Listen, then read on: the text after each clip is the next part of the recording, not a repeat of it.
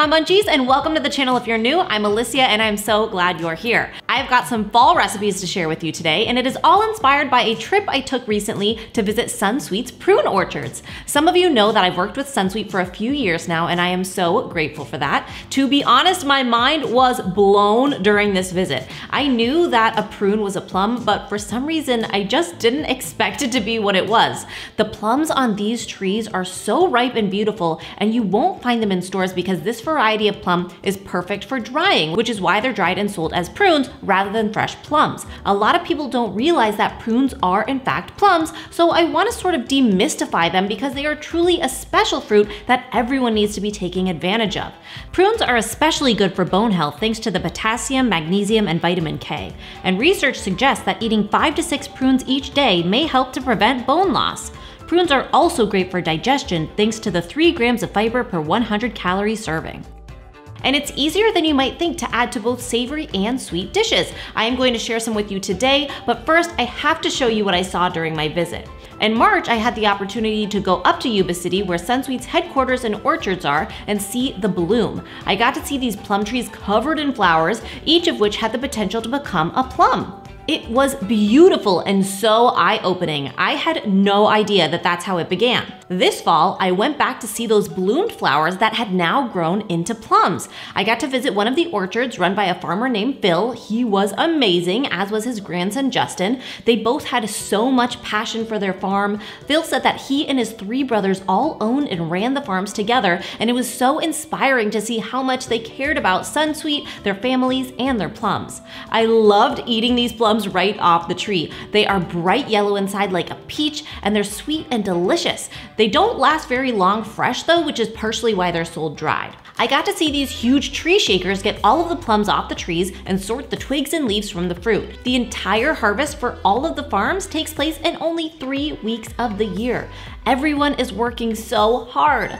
The plums get added to bins, which are then taken to a drying facility, and I got to check one of those out too. Seriously, I felt like a kid in a candy store. I used to love watching those shows when I was a little kid about how stuff is made, and this was like that but in real life.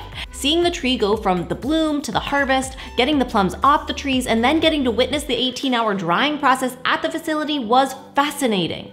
Once they're dried, they're sorted and then brought back to Sunsweet's main facility to pit and package the prunes or turn them into juice. Their special pitting process is what makes Sunsweet prunes look so perfect. I didn't understand why Sunsweet prunes always looked so much prettier than other varieties until I was able to witness this facility in the pitting process because it turns them into the perfect little button shape.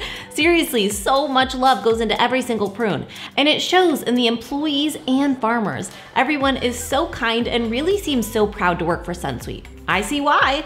I hope you enjoyed that little taste of what I was so lucky to experience, and now I want to share some fall recipes inspired by that visit. Prunes are a perfect complement to fall and winter recipes. So how about a full course meal? Let's start with my dried fruit and fennel cornbread.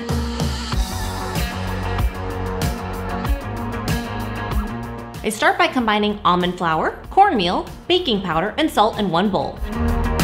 Separately, I mix the wet ingredients: almond milk, applesauce, eggs, and honey.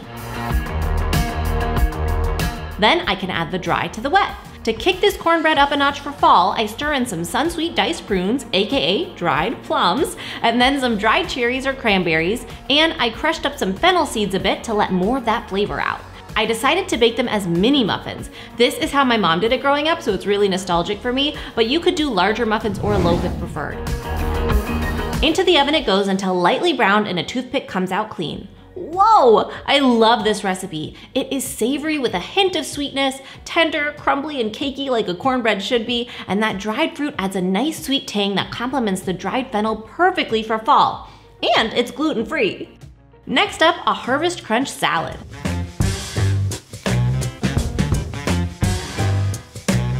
This one is all about fall flavors and fun textures. I start with washed and chopped kale, and I prefer to massage the kale with a bit of oil and sprinkle it with salt if I'm eating it raw so that it's softer in texture and gentler in flavor. If you are not a kale fan, this might sway you. It definitely helped me. Then I add the other salad ingredients. I made some puffed quinoa to give it a crunch rather than croutons. Neat! I simply heat a deep pot over medium-high heat, let it get warm, and then to test to make sure it's hot enough, I add a sprinkle of quinoa. If it pops within a second or two, it's ready. Then I can drizzle oil and add enough quinoa to cover the bottom of the pot in a single layer. I recommend doing this in batches and not overcrowding the pan. Shake the pan until the popping slows so it doesn't burn. It's just 15 to 30 seconds and it's done. Side note, you can skip the oil, but it gets crispier if you use it. Add it right into the salad. Also going into my salad is green and red apple, chopped celery, canned mandarins, Sunsweet diced prunes, chopped and toasted pecans, and some goat cheese. Feta would also be awesome here. I toss that to combine. Feel free to add a squeeze of lemon juice if you aren't serving this right away to keep the apple crisp and from browning. I wait to add the dressing until serving. I made a delicious raspberry poppy seed dressing. All it is raspberries, olive oil, apple cider vinegar, white wine vinegar, coconut sugar, onion powder, Dijon mustard, and a pinch of salt blended together. Then I stir in the poppy seeds. It is so gorgeous and it tastes even better. Sweet and tangy and super fresh. This salad has it going on in texture and flavor. So much crunchy goodness from the quinoa, apples, celery, and nuts, and a lovely balance of sweetness and tang. Okay, the main entree of this meal is a sweet and savory stuffed acorn squash. You aren't going to believe how easy it is. I start by scoring around the squash and then cutting it open and scooping out the seeds so you can have a bowl. You can totally save those seeds for toasting if you want. Add to a baking sheet lined with parchment, brush the flesh of the squash with oil, and sprinkle with salt. They get placed face down on a baking sheet and roast until fork tender. The time will depend on the size of your squash.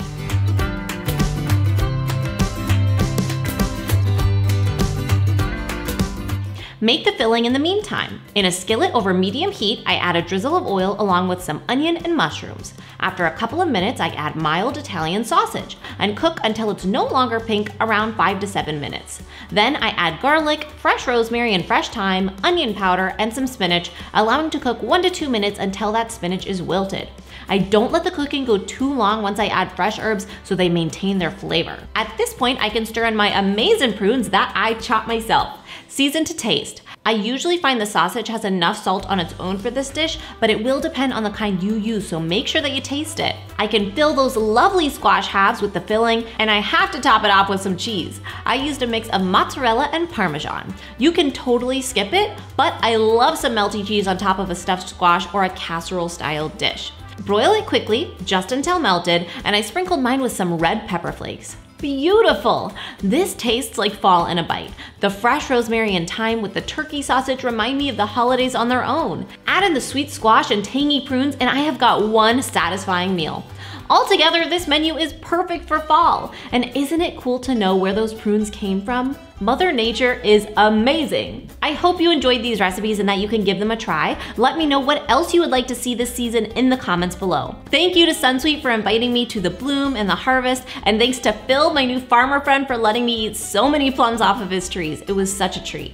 I will be back next week with a brand new episode, and remember, it's all a matter of mind over munch.